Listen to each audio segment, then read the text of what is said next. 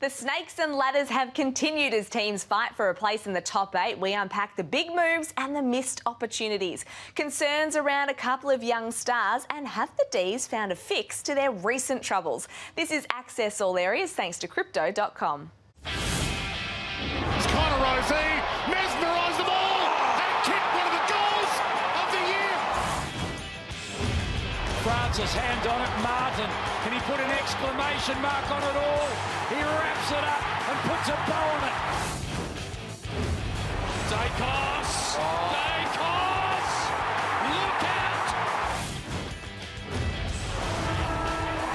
It's a pivotal win for the Bombers. Essendon climb over Adelaide, take a big step towards finals football and keep their top 4 hopes alive.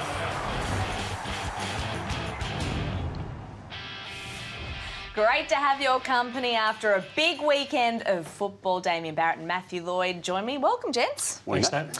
We have to start with the Bombers. Your Bombers, Lloydie, because they're up into 5th spot now. An impressive win against the Adelaide Crows, and it was high stakes yesterday, but they got the job done. What did you like most? Oh, it was a huge game. I've loved their whole year, Nat, and I know I said about a month ago that it's been the first time in a long time you can trust what they do. They have their own unique style. It's fast, it's dynamic, but there's also plenty of pressure that they apply. You know, smothers like this from Guelphy, and Zach Merritt's playing the best football of his career. I've been hard on Parrish, but he's come back in and he's playing awesome footy as well. And then you've got the kids. You've got Perkins and Hobbs and all this midfield time through the injuries. Hobbs' first half was extraordinary, wasn't it, for a second-year player, Lloyd? Oh, he faded away in the second half. The backline's underrated, I think, in some regards. I mean, Zerk Thatcher's doing his role every week. It really went down with a knee, and as we speak, we don't know what damage is going to be inflicted upon him by way of matches missing. But Redmond, Laverty, it's a good system. It is, and then so they bring this pressure, then they've got a capacity, so the panic set in. You know, Rankin doesn't get caught like that often. You see the intent here. Merritt lets him know about it. That's the confidence they're playing with. But Nick Martin, he's in awesome form out on that wing, and you see the chain here. So they get you pretty well. They do allow a lot of inside 50s, but they hold up pretty well. And then they just get you on the outside. And they did it last week to Port Adelaide and that, where they almost got there. So they can do it against the best sides as well. So they fully deserve to play finals footy this year with the type of footy they're playing. Nat, you personally have taken great delight as a Hawthorn supporter. This footy club hasn't won a final since 2004. It's 6,000 plus days now. 6,883. Oh, you know the exact number? To be exact, Damo. Are you conceding that you might have to celebrate a finals win this year, a Bombers finals win? Can you see what colours I'm wearing today? I'm dressed in Bombers colours. I'm on board. That was really exciting football that they played yesterday. It's entertaining, and hey, I think the drought has gone on long enough. So 6,883 days for those Bombers fans. Hopefully that comes to an end this season. Another big game across the weekend with huge ramifications from a finals point of view was Carlton and Fremantle, and the Blues have kept their finals chances alive.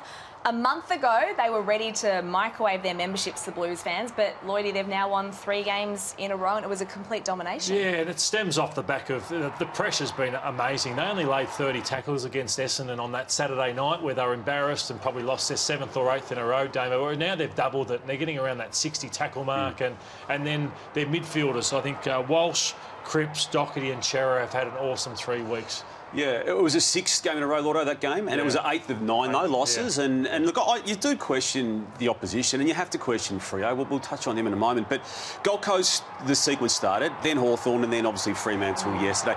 Port Adelaide on the weekend upcoming. We're going to know more then, aren't we? What it has done, though, it's just changed the coaching doubt narrative from Michael Voss to Stuart Dew, and that's impressive in itself. He's been able to remodel this team at its lowest point, and to the board's credit, they removed a director who had links with someone who was making bad comments publicly. They stayed firm, and they've backed their system in, at least, and I think they're benefiting from that. And you can only beat who's in front of you, which they've done the last 3 weeks, and then I think because the midfield's got on top and the pressure's so good, suddenly you haven't got Mackay and Curnow jumping all over each other. You're getting small forwards back involved in the game. Jack Martin's been good. So, yeah, awesome 3 weeks for them. Damo, just on Fremantle, super frustrating season. It's been a rollercoaster. It's so inconsistent. And for a side that made finals last season, so disappointing. What have you made of Justin Longmuir? I mean, he's looked pretty frustrated at times. Oh, he has. Look, they're very conservative by way of thinking. And I was really bullish on them after winning a final last year. I had them potentially top 4 if it all went well, but it hasn't gone well. And they're actually now benefiting from West Coast being so bad in their own home city that they're probably not getting the focus and attention they deserve, because it's been ordinary. It's been really ordinary. And a lot of it has been their own doing. And they don't start well. So I wonder where they're at mentally as a football club. So yesterday was 4-3 to 3 points. When they lost to the Giants, it was 4-1 to 2 points. And then we lost to Richmond over there in Perth. It was 4-3 to 1-3. So they've hardly won a first quarter all year. And to get to three-quarter time of a game against Carlton, which has had its own issues, with a scoreline of 2 goals, 8, I think that says all that needs to be said. And the decision they made, Alex Pearce as captain, again, there's reasons they made that decision for him as leader, but the brave decision would have been Brayshaw, and maybe Sarong is the person who's leapfrogged all of them. And I think that it's those sorts of decisions they're going to need to make in the off-season. All right, let's move on to the Cats now, because they are back in the top 8. And I'm just curious, I guess, because they're in the 8, whether they can still push for that top 4 spot. Chris Scott, their coach, says they can do some damage, Lloydie. I mean, where do you see the Cats and their place at the moment? I see them off the top 3 by a fair way. I think the top 3 are clearly ahead of Geelong, but I think they're going to be flattered again by the run home with GMHBA, where they're a different team. But I wouldn't trust them at the moment against those top 3 sides, say at the MCG or at the Gabba or the Adelaide Oval, in my opinion. But for the competition, I hope they do make a good charge of it, because I don't see too much outside that top 3. Historically, we say clubs can't flick a switch, but if there is a club that can in 2023, it's this one, and it's the wildcard element to it. If they just get there, there's not going to be one team that's comfortable upon entering September. And Jeremy with that Cameron being the case. back in against Essendon probably on Saturday night as well, which will be interesting. The 2 Scott brothers going head to head. Just on North Melbourne, who Geelong beat comprehensively at the weekend. I mean, we talk about this every week on the show. The football, it's so disappointing, in particular, Damo, from senior players who are letting down their teammates constantly. Now, Tom Hawkins taking a ball out of a boundary throw and kicking a goal, that's not a new thing. It happened in a grand final last year, but North wasn't set up for that, obviously, on the weekend. And you're right here. Now, take a look at Zeeble and Thomas here, 2 of the more experienced players, particularly Zeeble. Again, this happens. Henry got himself out the back, but this club not only hasn't improved, I think you can now argue it's gone backwards yet again, and that takes some doing, given the horrors of 2022 and 2021. They have had some turmoil, though, losing their coach for a period of time. Yeah, but they've also been able to replace him relatively seamlessly. Look at McDonald here. Now, again, he may have thought he heard something, but read the system and read the situation. And realise that everyone else had stopped. Why aren't you stopping? I mean, Brett Rattenat, just back to your point, I mean, he was able to come in as a senior experienced coach and take over the Alistair Clarkson system. I mean, they wanted us to know that he's only taking over from Alistair Clarkson the way he played. It hasn't improved, Nat. And Luke Davies-Uniacke, again, there's bigger problems than what he's just done there, but that's not the sort of act of a senior leader player. Well, the hope I got with Alistair Clarkson coming in was somebody could finally teach them how to win and put some trust into them. It's been, obviously hasn't been able to do that for them, and they haven't won for 15 weeks. So it's the last one in round 2. So that's the problem there. No one knows how to win. It's a loser's mentality, and it just rolls on week after week. Well, they might have a chance. They play the Hawks this Sunday. To the D's now, and a crucial win for Melbourne against St Kilda on Saturday night. It gives them a little bit of breathing space within the top 4. And how about Christian Petrarca? It was a terrific performance. He's had his critics, Lloydie, when it comes to his goal kicking, but perhaps him spending more time up forward is the answer to fixing their attack woes. Yeah, I think it has to be. Like Dustin Martin style, Toby Green, that you get goals from Christian Petrarca. No one else is going to kick them. Like, he's the man that has to transform this team. You called for this, Lordo. You're too humble. Actually, you're not, but I'll say it on your behalf anyway. You called for this in the week leading into this game, that Petrarca had to play forward. Yeah, I called for he and Gawn to try and change the fortunes of this fall, and they haven't kicked over 80 points for 6-7 weeks. They're not going to win a flag with Ben Brown and Van Rooyen and all these guys down there, Chandler who's out and Pickett who's not in form. So you stick with this plan now for the remainder of the year? For over 50% of the game, he has to stay as a forward. you mentioned Pickett there. I mean, Cozzy Pickett had just the 6 touches against the Saints, and since he signed his contract 9 games ago, he's averaged 9 disposals and a goal per game. Does he need to spend some time in the twos, Damo? Look, it may be the case. I mean, other clubs are making tough decisions. I mean, there was a tough decision, I felt anyway, in the end for Goodwin to play Petrarca forward. I'd stick with him for another couple of weeks, but he's got comfortable, I think, clearly since signing that deal. I mean, he started the season in blistering form where people were comparing him to Shea Bolton and being on track for an All-Australian jacket. I mean, I know it was a small body of work, but he's nowhere near that right now. And you're right. I mean, the conversation maybe had that he's actually going to have to drop a grade. To the power now, 13 wins in a row. They are absolutely flying, and they flex their muscles in the 3rd term against the Suns with a 9-goal-to-1 blitz, and they really showed, Lloydie, why they are one of the flag favourites. Right, Nat, I've been part of good sides, I've been part of bad sides, and you have a belief about yourself when you're a great side that you just stick to what you need to do with your pressure and your system and your processes, and eventually the dam wall breaks. And you're attempting torpees from 58. And that's the confidence they've got within themselves. That I know there might be a weakness in the ruck or there might be a weakness in the key back, but when you're intense as good as this, and your system and your belief in each other and your fitness is all there, they just don't believe they can be stopped. And even what Houston did last week, just a belief in himself to go back and do what he did. So it's been an awesome season. You mentioned that holes they've got in backline and ruck, and Lysette, we don't know whether he's going to come back next week, but McKenzie almost certainly going to miss. But the beauty they've got is that they've had a man who's been able to play Sandfield footy as captain of the whole operation and still do it with some pride attached. He gets to come back in, and it's not the worst thing that can happen now with the captain resuming in round 18 of a season where they've won 13 in a row. And Collingwood did that. They had all these players out. They still found a way to just tick over the wins. That's all they need to do.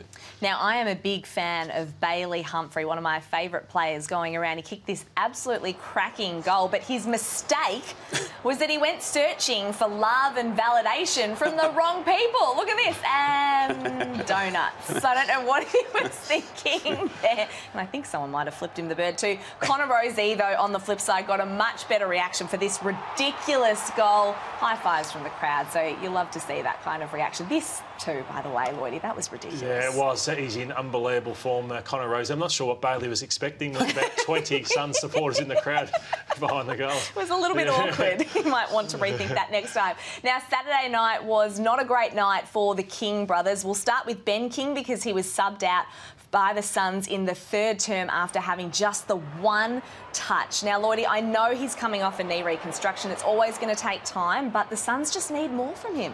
Yeah, you can have a bad night, but you cannot be pushed under the ball, and you can be non-competitive in the air, and that's where 1 touch. And as I said, sometimes you're so low on confidence, you drop marks like this, that's fine. But it's when you start being beaten in the air like this, where you don't bring the ball to ground, that's what frustrates us coaches that much. You say bad night, but it's been a bad patch and a particularly bad fortnight. He was no good again against Collingwood the previous week. They're the most important 2 games of this club's season, maybe Stuart Dew's life and coaching life, and then you dish up that. And I had no issue with Stuart Dew subbing him out. No, he's a competitor and he's a proud guy, so he'll bounce back. For his brother Max at St Kilda, unfortunate news that he's now going to miss the rest of the season with that shoulder injury. And the Saints actually did really well to cover his absence at the start of the season. They went 4-0. Can they still stay in the 8 and maybe even push for the top 8 the top 4 without him? I don't see top 4, Nat. Having said that, I've had doubts about them, but I like you said, I was impressed with how they held themselves together against Melbourne. If it wasn't for Petrarca's supreme form, they might have been a chance. They lost Cordy with a concussion, and also Seb Ross went down early. Look, Ross Lyon just keeps them together, but they're making up numbers. I hate to say it, and I don't mean that to sound disparaging to a team that's had a really good season under all circumstances, but they're not going to compete. At the highest. They've got a good month. It's the Suns in away. That'll be tough. But then it's North, Hawthorn and Carlton. So it's there for them.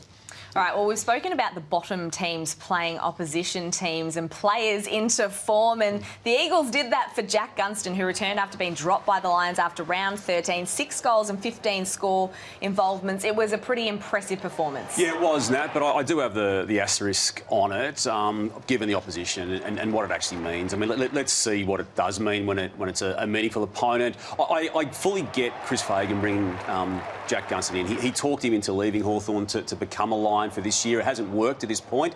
He's invested in his players as much as any coach is in the system, and just as they've given Gunston a game back this weekend, I'd expect him to give Daniel Richer a chance as well before the season's out. That's the sort of coach he is. But, I mean, this is all really impressive, but Jack Gunston's done this for 10 years in the AFL system. I don't know what to make of it fully now. And so they play Melbourne at the MCG. Yeah, let's see what he does there. That hoodoo's going to come up again, but let's see what he does there. I want to talk about the Western Bulldogs now, and I'm really struggling to, I guess, decide whether they're a legit contender or not, Lloydie, because you look at their record against top 8 sides. They've only beaten the one, and that was Brisbane back in round 3. Are they legitimate? This probably gives you the answer that no, they're not a legitimate premiership chance. They might win a final, potentially 2, but I think this tells you that they're not good enough to win the premiership this year. And there's sequences of goals that go against them in those losses, aren't there, Lordo? Which is damning and has gone back to the 2021 grand final. Yeah, just can't stop run-ons. Conceded 75 points in between like 2 quarters across the weekend. But I like their performance against the Western Bulldogs. Against Collingwood, but just not good enough.